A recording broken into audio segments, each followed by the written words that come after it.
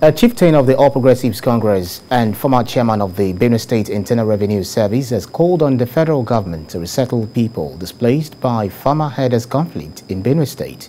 Mimi Orubibi, a former senatorial candidate of the APC for Benue Northeast Senatorial District, made the call shortly after she visited an internally displaced persons camp at Abagina in Makodi. Maya Wokwato reports. The increasing number of internally displaced persons in Benue State has become more worrisome as the numbers is above 1 million. Concerned by the hardship faced by the growing number of IDPs and the poor standard of living, which is considerably below the average standard of living, a chieftain of the All Progressive Congress (APC) calls on the federal government to fulfill its promise to return IDPs to their home. I am not hiding from the fact that I'm APC, but we have failed the nation.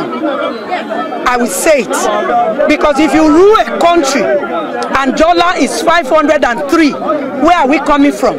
How much was bread? How much was a bag of rice?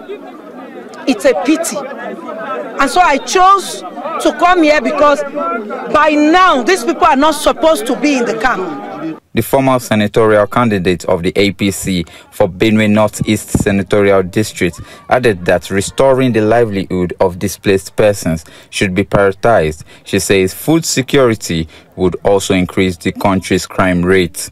For these people to be here, for us to be bringing some bags of rice, some indomie, how long can this feed them with their children?